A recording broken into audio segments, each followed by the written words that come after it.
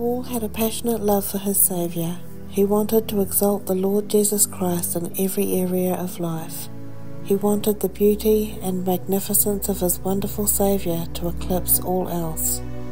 He rejoiced when the gospel of Christ was proclaimed and wanted to demonstrate that suffering for Christ in this life would bring his Saviour great praise and glory. Paul's dear desire was to magnify the Lord and enable the brilliance of the glorious gospel of Christ to shine out over this darkened, sin-sick world. He longed that those who were dead in their trespasses and sins would be attracted to Jesus and find their great salvation in his person and work. He wanted the good work that God had started in the lives of those who believe to be completed in the day of Christ for their eternal benefit and God's greater glory. Paul's spiritual ambition, earnest expectation, and eager hope was to enhance and elevate Christ in the heart and mind of others. He prayed that he would be emboldened to preach the gospel of God according to the might of his great power, and Paul longed that the Lord Jesus would be glorified in his body, in thought, word, and deed, whether by the life he lived or the death that he died.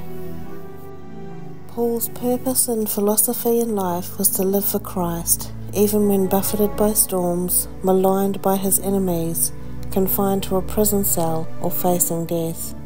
He had one fixed purpose in life and one unalterable plan: to live for the glory of Christ and to preach the word of truth.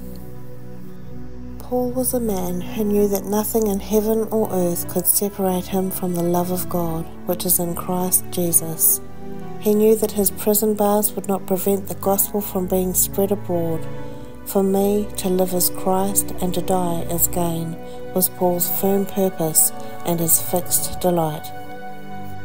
Paul's motivation in life was to elevate Jesus, but when he wrote these words he was incarcerated in a Roman prison cell with the sentence of death hanging over him. For me, to live as Christ was this man's non-negotiable future, and yet he knew that death was the gateway into the bodily presence of Christ. Even a Roman gallows could not prevent him from entering into heaven, and so he was able to conclude, and to die is gain. I doubt Paul would have understood the impact his letter to the Philippian Christians and his other epistles would have on many millions of souls down through the centuries. Paul may have been confined to a prison cell, but his hope remained founded on Christ, and God used his night of suffering to be turned into many mornings of joy for those who have treasured the words he wrote. For to me, to live is Christ, and to die is gain. Although his passion was to preach Christ crucified and to bring as many lost souls into a saving knowledge of his Lord and Saviour, Paul also knew that to be absent from the body was to be present with the Lord.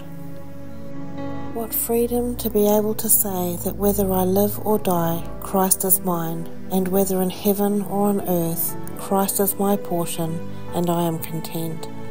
Living for Christ, whether in heaven above or on earth beneath, are both filled with great advantages, when love for our Saviour and serving Him is our sole ambition and passionate aim.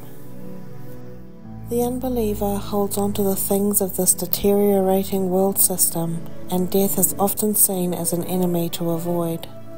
The future hope of fallen man is tied up with the things of this world, and death is seen as the spoiler of life.